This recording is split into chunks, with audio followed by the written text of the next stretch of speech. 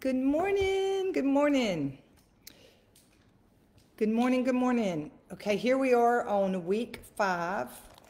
We will be doing chapter 5, which is what did Jesus' body and blood pay for? What was bought at the cross with the blood of Jesus and the body of Jesus? And I just want to kind of go back through. Well, let me before I start, I want to encourage you and invite you to October the 8th. I'm going to be speaking at the Praise Church. It's on my channel, and it's going to be a lot of people have asked if you have a day conference or a seminar or a workshop. That's what it's turned into. I just spoke to the lady this morning. She goes, I feel like you're supposed to speak most of the time. And so I'm going to be doing a workshop, if you will. So if you, I know a number of people wanted to come to the retreat and it was too long and weren't able to, you're going to be blessed. The Lord started downloading some stuff this morning, so which is so exciting because it's not normally that he downloads this early. So I'm just kind of like, okay, thank you, Lord. Thank you, Lord. So I just wanted to tell you about that. And then also about the podcast, which will be starting on October 4th, and it's going to be every Tuesday and every Thursday at 4:30 on Christian Mix 106. And it's going to be a lot like Terry Talks used to be, where I'm just going to share a 20-second quick, well, maybe it's 2 minutes. I can't remember exactly what it is, but a short nugget. And it's going to just be real targeted, something that you can just take, kind of like a devotional, if you will. Be driving along the Word of the Lord. It's going to be real intense, focused practice, principles that you can practice to transform your life. So Christian Mix 106. So just wanted to tell you about that. So that's 2 exciting things that are happening in my life where the Word of God is going forth in a mighty way. What time, Terry? I'm sorry. At 4:30. And it's a Christian, so you go to Christian Mix 106, it's an awesome radio station on your computer. Like it's a web-generated radio station, which I met this lady in Christian Women in Media, which I'm very involved with. And if anybody's got a book in them, a song in them, they're not sure what's in them, but they're trying to find out, but they know it's Christian, join this. The collection of women is amazing. And if you're just thinking, I don't really know what I got in me, but I just want to be involved with Christian women, and media just means out there preaching the gospel. It looks different for everybody. This lady has a radio station. Some people have written 8 books. Some people have a book and they hadn't written it yet. It's all ages from, like, we had some 25-year-old girls that were off the charts amazing. These women, when they started talking, I was like, oh, if I had known what these girls know at 25.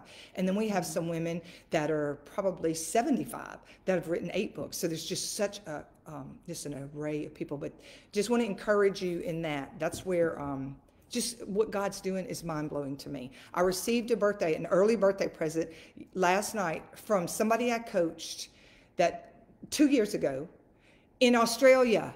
The girl, Shelley, she's always on this thread from Australia. God, all the things that are, Satan, the enemy, what God uses, Satan tries to, terrorize and torment and tarnish. But just like the internet is such an amazing tool that, of course, can be, tormented. But that is how a lot of connections are made. So just be open to what God's doing in your life. He's calling everybody to a different lane. Just run in your lane and watch what God does in your lane.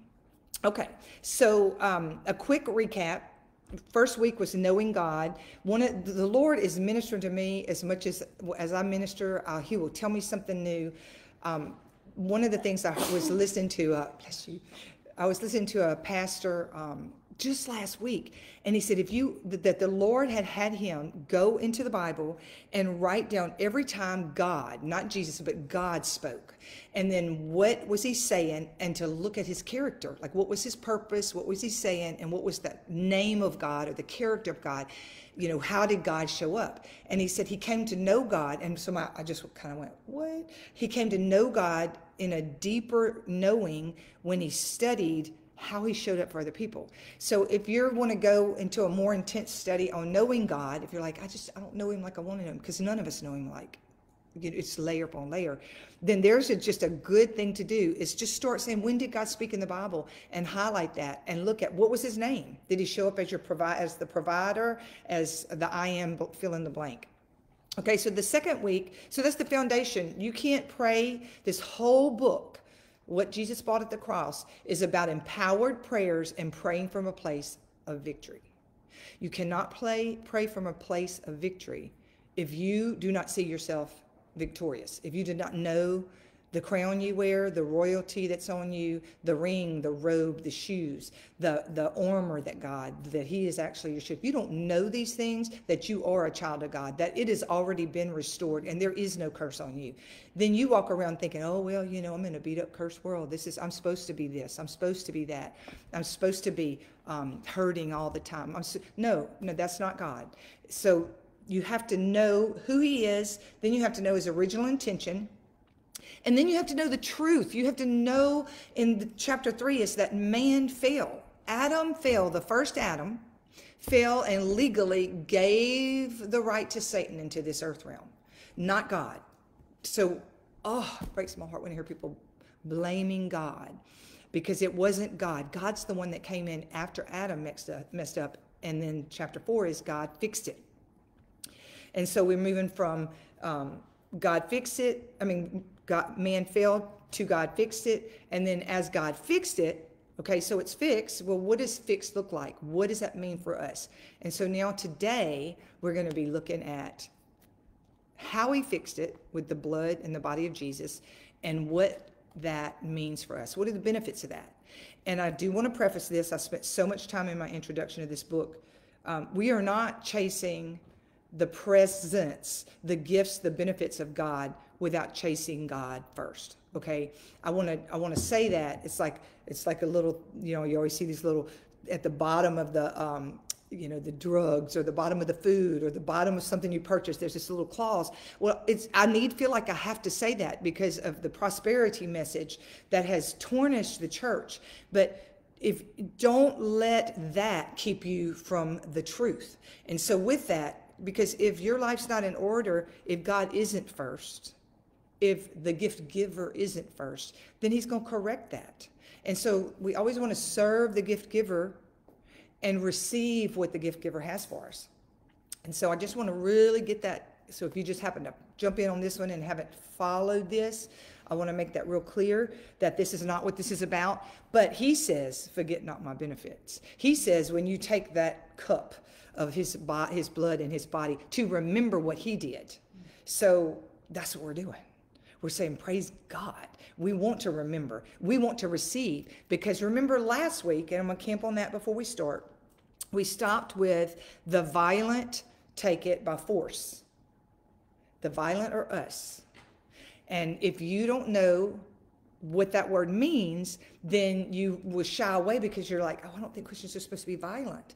But this means to be fired up by the revelation of God, to be assertive in the things of God. This whole book, this whole study is you cannot be violent. And so I'm going to say what it means because you have negative connotations of what the world or the Webster Dictionary says. It's violence, is fighting and hurting other people. No, that's not God. Take it by force. It's the spiritual warfare against Satan, not people, against him.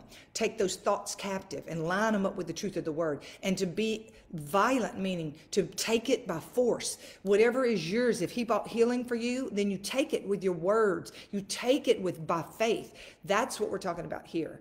And until you understand that, you won't show up in your prayer life with such violence, which is assertion, or which is the revelation. May you get Lord, I pray that the people listening will get a revelation, because it says that you will show up with revelation of what God has bought for you. So I just want, and that's in Matthew, I think it's 11, 12. All right, so now we're going to move into chapter 5, and we're going to move into the blood. So it starts off with John 3:16. And God so loved the world that he gave his only son. We know this and we say it kind of in a repetition, a lot like we do the Lord's Prayer. And I just say to you, maybe for a week, study just that scripture. Like recite it, close your eyes and meditate on it.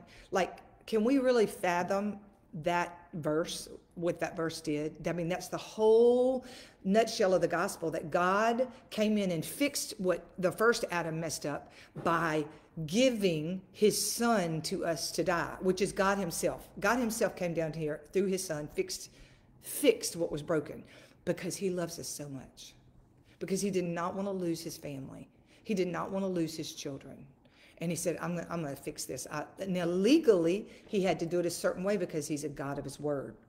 So today we're going to look at what does him coming down this earth, he sent him to die, but really not just to die, okay? He sent him out to be resurrected because it's the resurrection.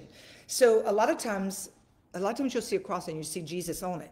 Well, I don't really have a lot of crosses with Jesus on it, okay? Because I don't want to live. He says, remember, I went to the cross. But he wants you living in, he was taken off the cross and rose again, is now seated in heaven. That's the place he wants us to live, is in the resurrection power. He says, I'm going to send you something, part of me, that's going to be inside of you, and you're going to go in my name. We're not stuck at the cross, stuck in the sin. These people that go back to the cross, the same sin, and all that guilt. That's not God. God's like, his blood, my blood that I sent through my son is for one time, and one time alone it is finished. So if you keep getting stuck there, ask God to give you a revelation of what the blood bought. So number one, what the blood bought, if you're taking notes, is forgiveness and salvation.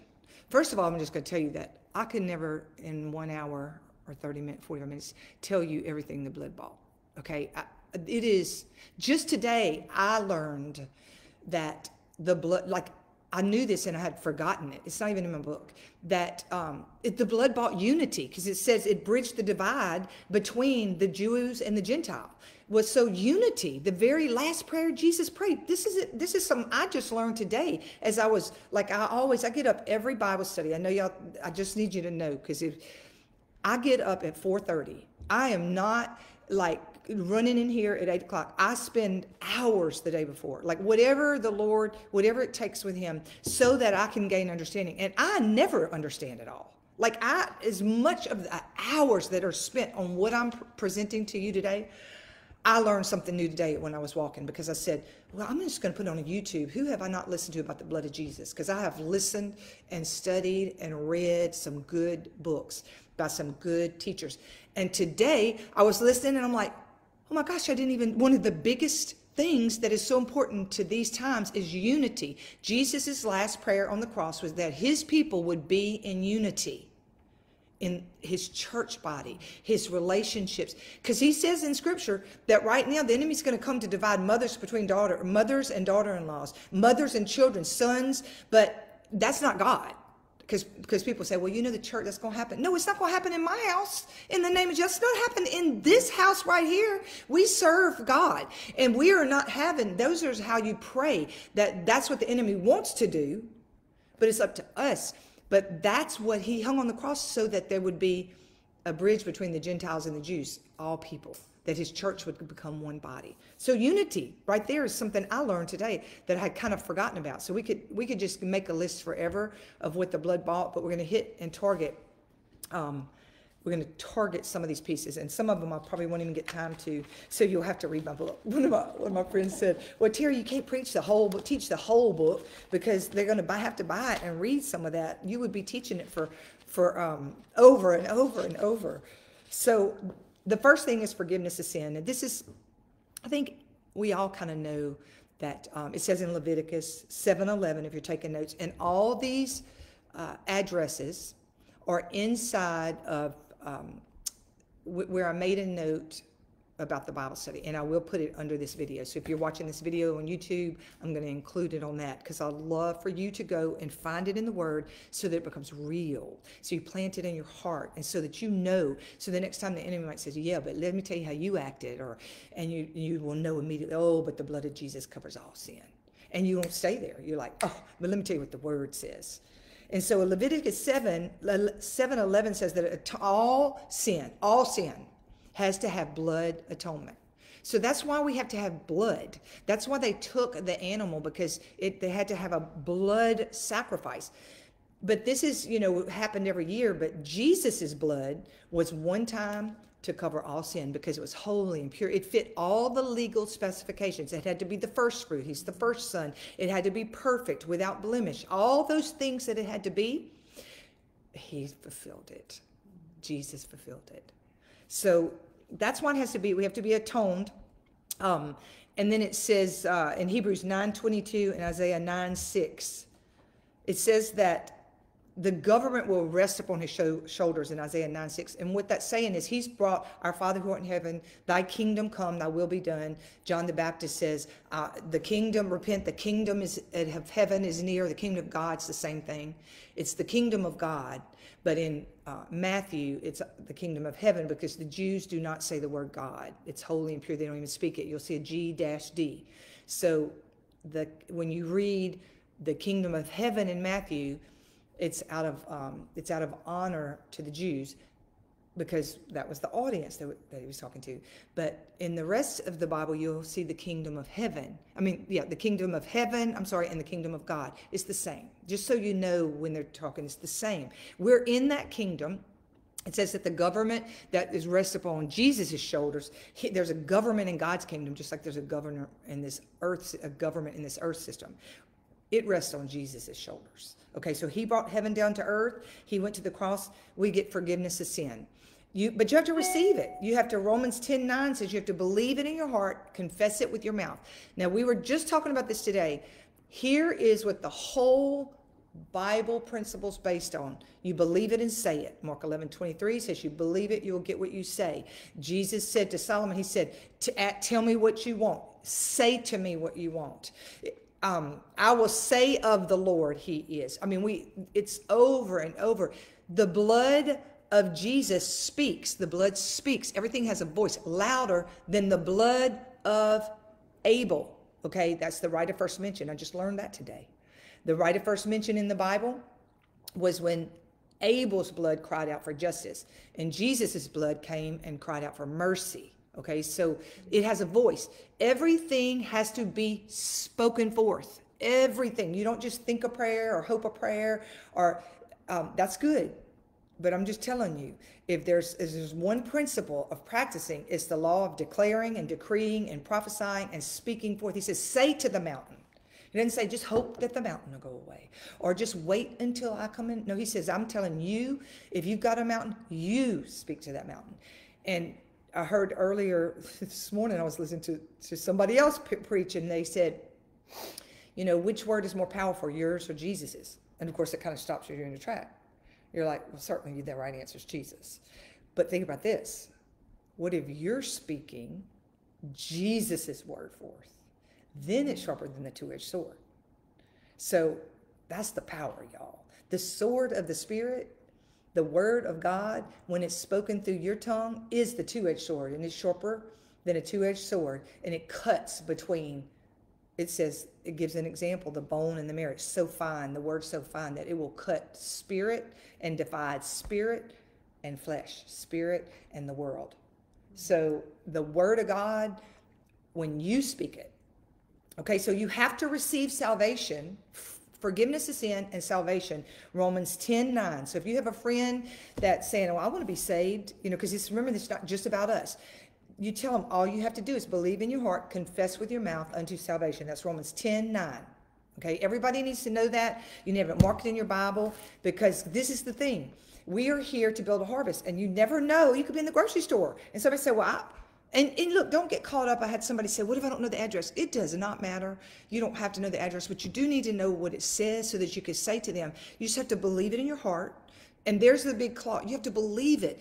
Some of these churches say, I want everybody to say the sinner's prayer, and I call it the salvation prayer, because I become a saint, and you're not a sinner anymore. You're a saint that sometimes sins. See the belief even in that.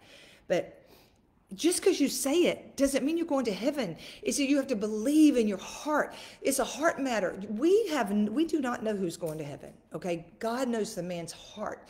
But just because you say it, like I'm going to just say it so I get a check block, that God knows your heart. He says you have to believe in your heart, confess with your mouth unto salvation. What do you have to believe?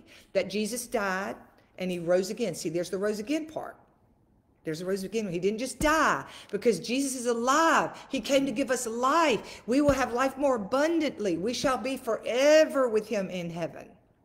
Okay, so that's what salvation is. Now, then we talk about, I'm going to go ahead and tell you this part, because this is an important part, and I don't have this in my notes, but talking about why we need to study. I love, love, love. Somebody brought this up that lives in Finland, okay? And Tina, I love this. I love that you questioned this because it's so good.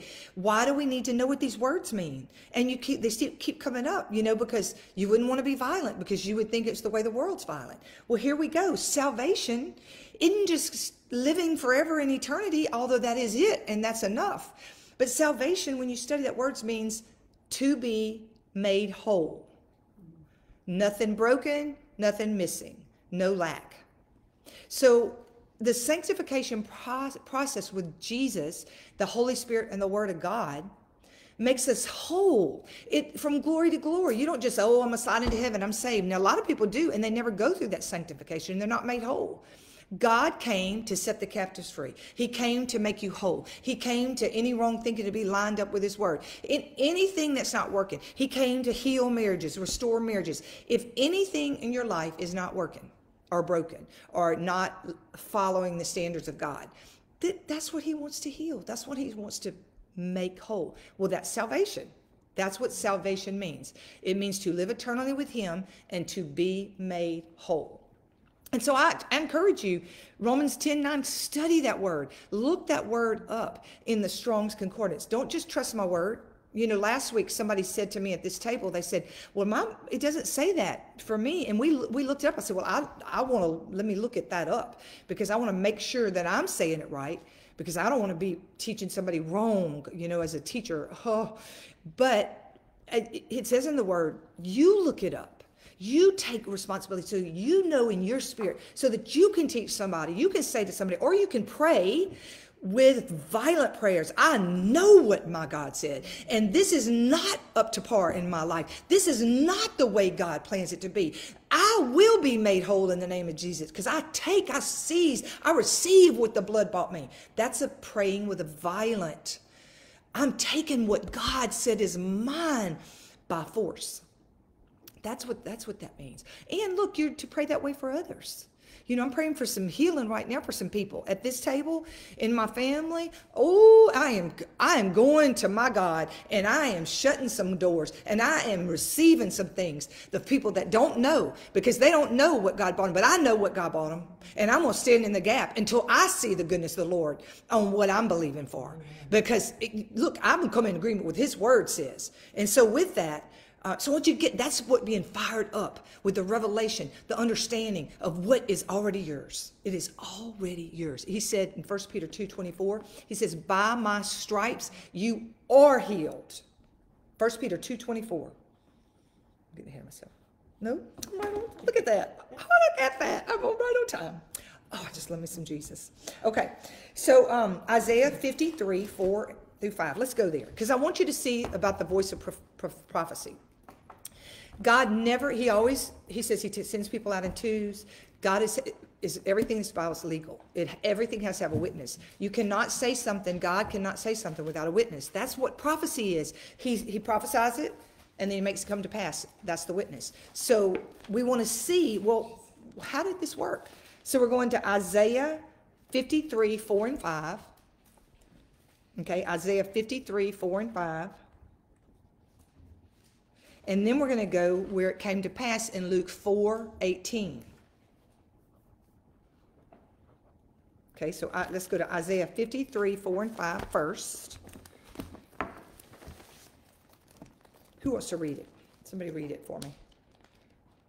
53, 4 and 5. Mm-hmm. Yet he himself bore our sicknesses and he carried our pains. But we in turn regarded him stricken, struck down by God and afflicted. But he was pierced because of our transgressions, crushed because of our iniquities. Punishment for our peace was on him, and we are healed by his wounds.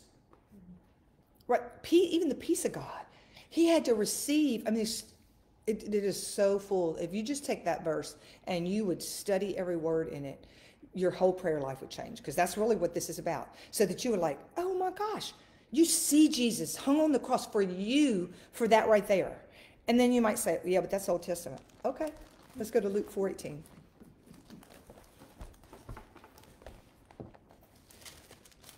Somebody want to read that? Ooh, I love this.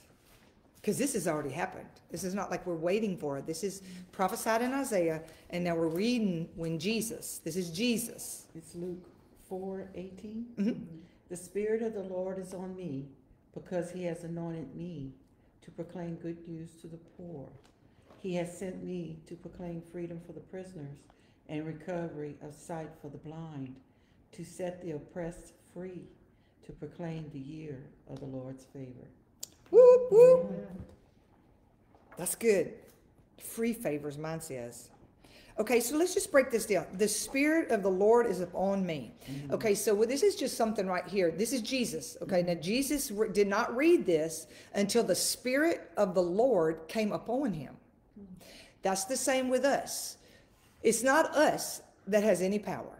Okay, none of us have any power. We might think we do. We got some good skills and we can make some things happen. But at the end of the day, the power that he's talking about here is the power that's deposited as a Christian. It's the power, the Holy Spirit that's inside of you. So there's two things here. It's deposited in you. That's your witness that you're going to heaven. That's the power of God inside of you. That's how you hear God's voice from his Spirit. His Spirit bears witness to your spirit.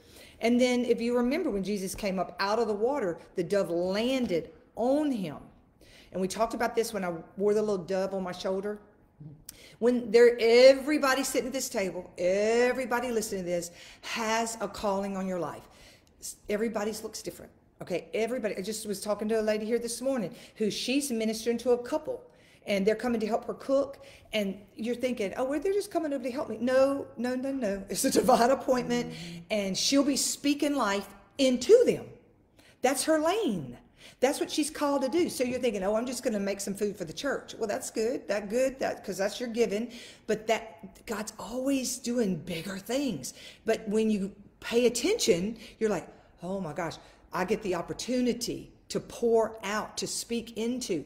And so what happens with this, the resting up on, so the Spirit in you is for you. It's for your growth, because the Spirit and the Word of God is what transforms your life. That's for you. But the Spirit of God that's on you is the anointing of your mantle and your calling, so that you can walk it out. Okay, so I want you to really see that. So he says the Spirit of God is upon me. So what is that? That's the anointing that you carry to be able to minister and do whatever you do in your lane. And when you start meditating and you know the anointing that rests on you, and you know what God's called you to do. You don't have to see the whole picture, but you need to have a piece. You need to get a vision. You need to write it down. You need to get it in your mind. You need to meditate upon it. You need to see it. And then he'll show you the next piece. But the reason you need to know it is because you need to show up in that. And that's when God, you'll even say, well, I don't even know why I prayed that, because God prayed it. Well, I don't even know why I showed up early, because God told you to. Well, I don't even know, because this was a divine appointment. That's what starts happening. It's an anointing. So we see right here, because he has anointed me. And I want you to put your name in there, because we're here to do the work in the hands and feet of Jesus. We're to be like him. We are not him, but we are like him. His words, his anointing is to move through us, for us, and for others, to glorify him. To us, through us, to glorify him. Always glorify the Father. And it says right here, he's anointed to preach the good news. So here's what this whole thing's about. Until you get the good news so rooted, and the good news is Jesus coming and hanging on the cross. That's the gospel. That's the truth. He is the way. He's the truth. He's the light. He's the only way. He's the gate. He's the revelation. Okay, it says right here, the good news, which means the gospel, they're the same. So if you want to know, somebody says, well, what is the good news? It's the gospel. It's Jesus himself. It's what he did for us. It's what we're studying. This is the good news. When you get that rooted and you start praying from that place, you're like, Lord, thank you, Father, for the anointing. Like, please, Lord Jesus, can you give me an anointing? No, Lord, I thank you that you have anointed me to preach the gospel. Lord, show me specifically what that looks like for my life. Give me a vision, Lord. Let me see it. Because everybody here, I know what it is. I know what everybody sitting at this table, I know what they're preaching the gospel looks like. And I'm pretty sure everybody here knows it in a small piece, what it looks like in their life. And look, it starts at home. Are you preaching the gospel to your husband? And that doesn't mean with your words all the time. It's like, How are you treating him? How are you showing up? How are you encouraging him? How are you being like Jesus? And this is not like I'm trying to convict you. I am, if the Lord says, like, this is not what this is about. It's unto him. Or are you preaching the gospel? Because it starts at your home and then it grows out from there. It starts in here. And then it's like, what about your children? Are you preaching the gospel to them in truth and love? Okay. Are you preaching the gospel? Are you preaching the gospel when you go to the grocery store? Are you preaching the gospel? I mean, I'm starting to wear these shirts. You're going to love this shirt. This reminds me of you. It says, it's a jungle out there. Stay prayed up. That's what you always say. I mean, when you wear stuff like this, you start thinking, oh, I just have a shirt on that says Jesus on it. Am I acting like Jesus? I mean, that's where we need to be. We're walking around with the Spirit anointing on us. Like, we need to meditate. We need to walk in with that thought. Am I wearing the purple robe? Do I have the signet ring on? You are, but are you wearing it? Are you walking in it? Are you showing up with it? Because that's when God elevates you. That's when it goes from glory to glory. It's like, if I can trust you in this arena, then I'm going to send you out to another one. It's from glory to glory. Can I trust you with the small thing? Money, gifts, talents, how you act, whatever. And I will tell you a little secret. Wherever you're probably struggling on that perfection area of allowing the God to make you perfect, not yourself, but allowing God's Holy Spirit to work in you and refine you, and is probably the place of your highest anointing. That place is where the enemy tries to knock the door. This is the place he wants to trip you up, make you question, get you to be distracted from. So anytime you think, why is that? You know what? Something's been happening in the same area. Get above that and say, Lord, Lord, Lord, what's the gold in that area? What is the golden nugget in that area, Lord? Let me see it. Because Satan's not going to bother you where you got your game on, because he can't. But the area that agitation, that raised, heightened, like agitated spirit of offense, whatever God's trying to work on, because there's something really big God's trying to do in that area. Like, if you can change your thinking on that. Okay, so here we are. We're talking about Jesus, what he hung on the cross. And here we go, the good news. And what is the good news by us? He says he's preaching it to the poor. All right, so go back to salvation means to be made whole, where there's nothing missing. So he became poor so that we could be rich in spirit and peace and health and thinking and money and relationships. Fill in the blank. Poor so that you would let the rich say they are poor. Let the poor say they are rich. Let the weak say they are strong. We are just, and we the righteous are just and live by faith. When you live by faith, it's in Romans, it says you call things that are not as though they were. I think it's 4:17. I don't know about that address, Romans 4:17. I bet if Sheila's on here, she's going to type it. She's a walking Bible. So we call things that are not as though they were. So you see, you have to change your thinking. Do not be focused on your circumstances. Speak the solution, speak the solution, speak the solution. Turn it into a prayer.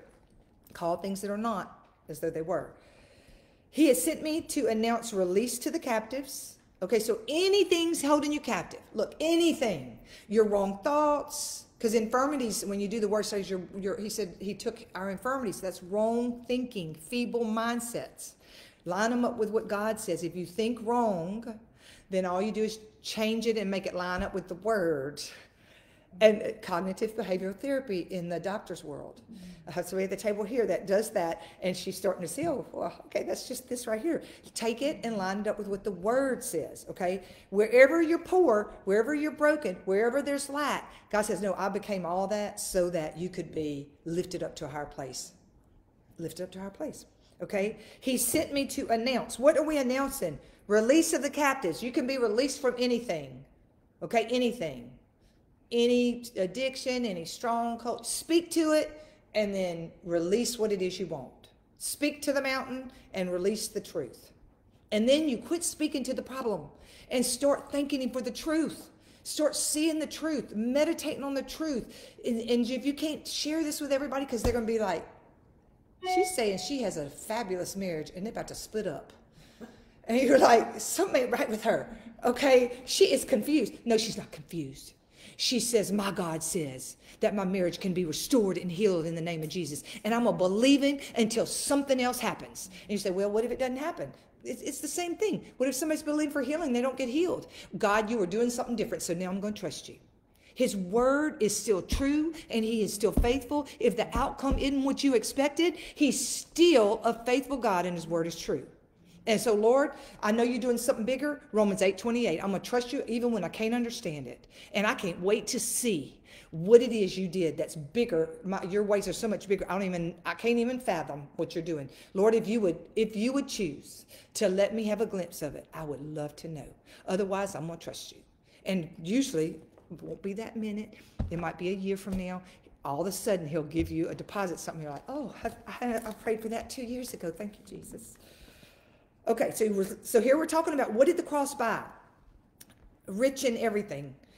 Release from captivity, eyes to see, blind eyes in the physical realm, spiritual eyes in the spirit realm, understanding, because your eyes are your understanding. Let me have the Holy Spirit in me. Give me the wisdom, but not just the wisdom, but the understanding to understand how to walk this out. Give me an idea, Lord. Jeremiah 33:3, like we got this pipeline to heaven now. Jesus is my Joshua, was my Jacob's ladder. So that's a hookup. There's a hookup from heaven. Our Father who art in heaven, we hallow your name. Thy kingdom has already come to this earth and is inside of us. So let whatever's in heaven that I need, because if I bind it up on this earth, it's bound in heaven. If I loose it, it will come down from heaven onto this earth. That's what our mouth is for. We're to be loosing the things of God in this earth until Jesus returns. And set forth deliverance for those who are oppressed, who are downtrodden, bruised, crushed, and broken. So you don't want to minimize if somebody's walking through something. We were just talking about that earlier today about being a victim. It's, we're not minimizing that somebody was victimized, okay? We are in that broken world. We've learned that, and bad things do happen. But what he says is, I will turn it around and I will make it right. It might not be like you expected it, but he will make it better than it was before. And it's hard sometimes to see that because we get an idea of what it should be like. But the quicker we receive that we are being delivered from being a victim or being oppressed or crushed or bruised or what brokenness, whatever, and we put our eyes up on God and we say, I don't know how you're going to do it, and I don't know how you can make this better, but your word says you will take my ashes and you make them beautiful. Your word says that you will take me, my crushed, my bruised, my downtrodden past, and you will give me a brighter future, Jeremiah 29:11. You start telling him what he says you have, and you watch what starts manifesting. Because remember, whatever happens in the natural starts in the spirit. Whatever you see around you, you probably spoke it forth with your mouth. If you start asking the Lord, show me the areas of my life that are broken and show me where I prophesied it. Show me how I can change that. And he'll give you the word. He'll say, you start speaking this. You start speaking. He told me a while back, he says, you start prophesying. He said, I want you to speak into your future. Whatever you want to walk into, you start saying it today and you watch. You say it today and you watch. You'll walk right into it. Or maybe you won't even walk into it at all. You just lay down because it was something you spoke over yourself that was trying to come upon you, and you called it out. Thank you, Lord, that I'm blessed from my head to my toes. Thank you that I am healed in the name of Jesus. I receive, so I'm taking it by force, that by violent. I'm being violent about this because I'm being excited and I'm being aggressive with the word of God because it is mine already. Jesus paid for it. And free favors, how about that? To proclaim the acceptable year of the Lord and the day when salvation and free favors of God profusely abound. Free favors. Luke 2:52, I pray this all the time over my children and my grandchildren and my husband and my children and my grandchildren. That's how we always pray. Well, I prayed this over the men, actually, before I prayed it over the children or the women. I was praying it over all the men in my house. And I would pray this is Luke 2:52, that they would find favor, that go into the workplace. They would find favor with God, but also with men, because God works through men. And we need favor. We need positions filled with men at jobs. We need jobs to come forth from men. And then one day the Lord said, start praying that over yourself. And I'm like, oh, there's a good idea. Like, oh, I just had the revelation. I'm leaving the women out. And then I'm like, no, I'm going to pray this over everybody. So you take You seize, it says, the word says seize it. You receive it. How do you receive it? By faith through the spoken word. By faith through the spoken. It's not about what you see. It's what he promises. And again, look, verse 21, he began to speak to them. Y'all, and all spoke well of him. That's verse 22. Those just words speaking, just jumping off. Believe in your heart and confess. Speak it with your mouth. Okay, so that's healing. And if you go to 1 Peter 2:24, it just confirms what those two things said, that by Jesus' stripes you were healed. Let's go to it. 1 Peter 2, because I like to, let's go to it. 1 Peter 2:24. Now, it doesn't say you're healed if you see it in your natural body. It doesn't say that at all. It says that you are, whether you see it or not. You see how much faith it takes? You believe it whether you see it or not. Now, he may give you some things where you have to take action steps, because sometimes healing may take you not eating sugar, okay? Let me just, like, that's for real for all Americans. Or it may take, let me raise my hand, get up out of that chair and go walk. Like, he may tell us to do our part. You know, we may have some things to do, but it's here, it's ours, and we can take it by faith. So 1 Peter 2:24. He, Jesus, personally bore our sins in his own body on a tree. As on an altar, he offered himself up, that we might die, which is cease to exist, to sin. Not die in our physical bodies and go to hell, but that we would die to sin. And I love this. We could study this for a week. Because when Paul says that he struggles and he keeps sinning, that the thing I want to do, he struggles with his flesh. Well, it says right here that we can die to sin, and we can choose to live in the Spirit, and we can speak to the things of the lust of the flesh, and we can live to righteousness. And then there it is. By Jesus' wounds, you have been healed. You have been. Okay? You have to take it. Take it and believe it. And Hebrews 10:35 says, do not throw away what you're believing for, because great recompense of reward. Because what most people do, Galatians, I think it's 6:5 or 5:6 says, if you believe, if you persevere in due season, that's the thing. People quit before due season. You will reap what you sow. And you have to trust God in this walk, because it doesn't usually look like you expect. But I will say this, I'm believing for miracles right now, because this is the divine timing for signs, miracles, and wonders right now in the timing of the Bible and God's promises, dreams, visions, signs, miracles, and wonders. And so I'm believing God for all he has, immeasurably more. And if it looks different, then I'm going to trust him. But I'm not going to trust him and take plan B. Option A is I'm believing by faith with what your word says, because you are true. That's option A. I'm not having a plan B or option B. If he tells me, okay, now we're going to option B because it looked different, then we're going to go to option B. But the just shall live by faith, period. Period. And I just want to encourage you, surround yourself with people of faith, because people will you will only be able to believe to the level of the people you're around. Because John Maxwell calls it a cap. There's a cap, and that's what we're doing right here. That's what we're doing right here. Your prayer life will come from your filter, your belief system. So we're trying to raise that belief and line it up with the Word of God, so that you can believe for what he says you can have. Okay? That's what this whole thing is about. He said, my people cannot pray empowered prayers until they know who I am and what I am in them, or what I've done for them. And so that's which is the gospel. That's what he did for us, the gospel.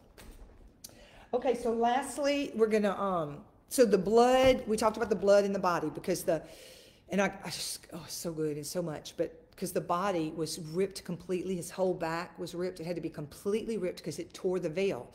And now I really want to camp on this, because in this book, the goal of this book is to be able to go boldly to the throne, directly to pray to God first, and then be a prayer warrior for him. You know, after you've got this done, then you can go out. Well, the veil was torn so that we could go directly into the throne room and talk to our Father. But you have to know that was his body. It was beaten and bruised, we just saw, for healing. Okay, so that's the body. So let's pass out. We're going to take communion. So if you're online and y'all want to take communion, that's what we're going to do next. We're going to just receive what we just learned about. Okay? And I tried to look at it today. Somebody maybe could Google this. Where is communion in the Bible? It's in Corinthians, but I could not find it. It's 1 Corinthians, and I didn't spend enough time to Google it. It's in Corinthians, and it's because I'd like everybody to know that. Isn't it 11? 11, 1 Corinthians 11. I think so. 1 Corinthians 10, 14, 15. Okay, there we go. See if everybody knew that, right? Okay, so the reason we're 10, 14. Okay, the reason I want you to know this because listen. These times are so important, y'all. It is going to get harder in the world. Okay, it's been prophesied. The world it's not going to get easier this year. We got crazy out there.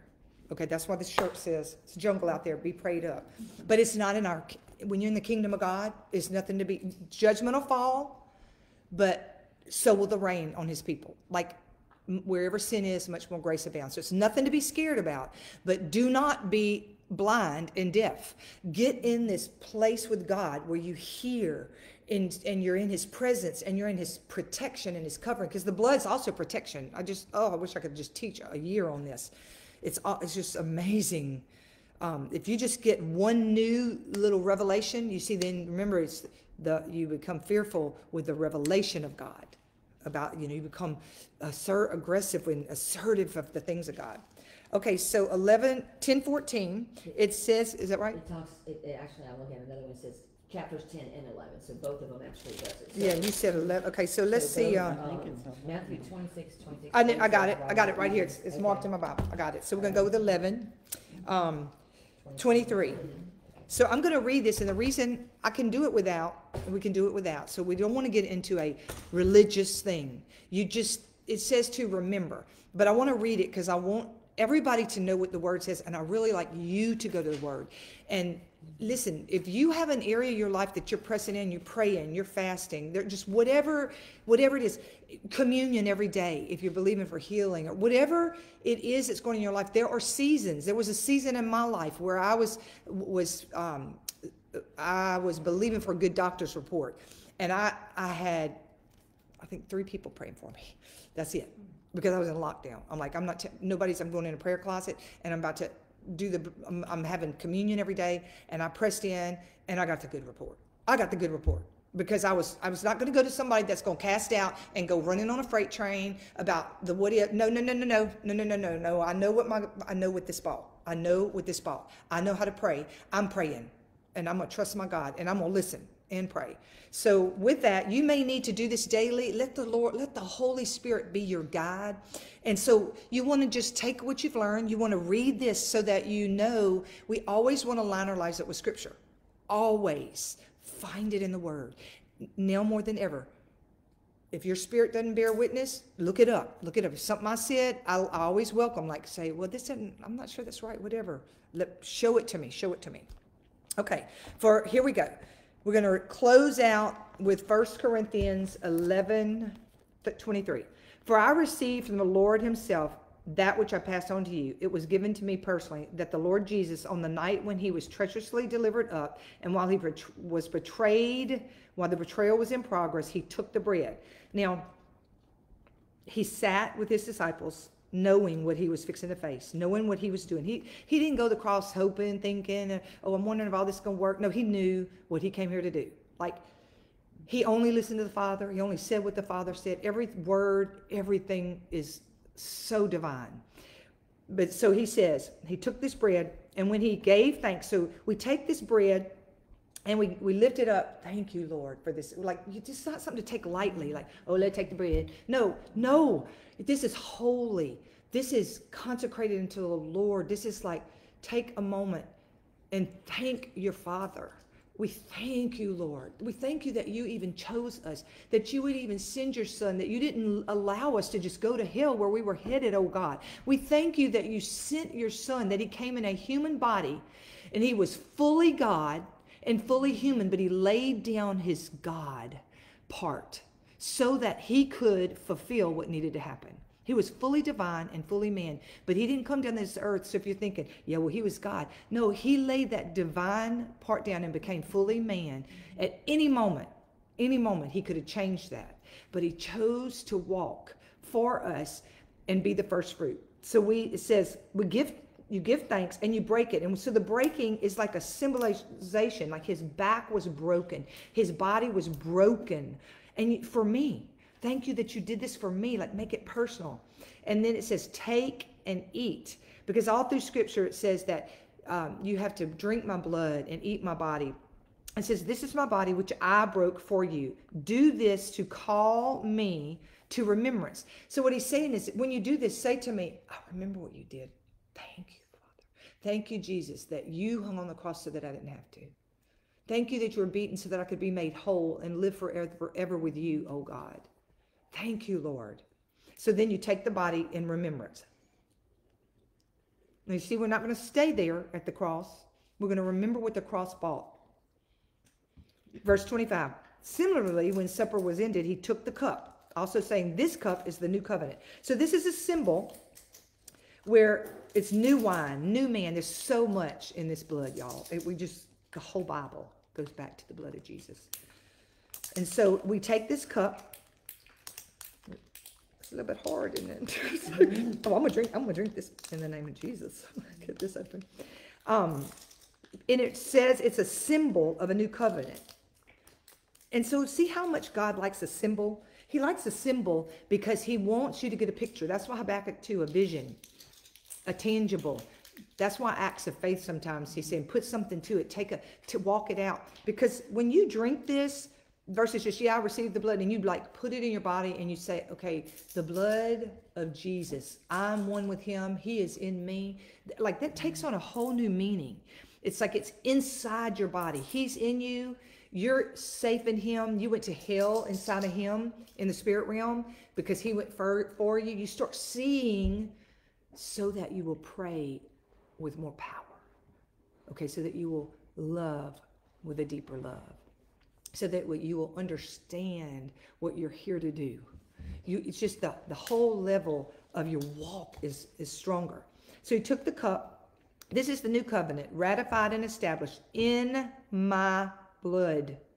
Okay, so the new covenant, and covenant means cut, y'all. When you study the word covenant, it means cut. So he was cut, so the blood poured out, okay? And so you see, I want you to see the blood, the cut, the covenant, they're all wrapped up together. Do this as often as you drink it to call me affectionately to remembrance. So he's saying again, I want you to remember what I did. I want you to thank me, speak out loud. I receive the blood. I receive your body. I receive your benefits. It says in Psalms, forget not my benefits. For every time you eat this bread and drink this cup, you are representing and signifying and proclaiming. You proclaim with your mouth. You proclaim with your mouth, words again, the fact of the Lord's death until he comes again. So whenever you eat this bread and drink of this cup of the Lord in a way is unworthy of him, you will be guilty of sinning in the body and blood of the Lord. Let a man thoroughly examine himself.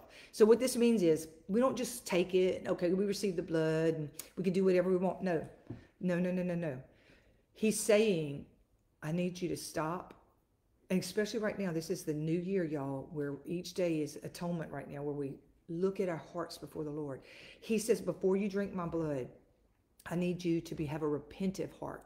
Now, that's not the laver. I mean, the brazen altar is where Jesus took care of the sin. But the laver is the second altar we come to, where you're washed with the word and you have a repentive heart and you ask for forgiveness. If there's an area, he's like, that's an area that I'm not happy with. And you're, oh, forgive me, Lord. Now, repentance means to change your behavior, change the way you think about the sin, not just receive the blood and go do it again.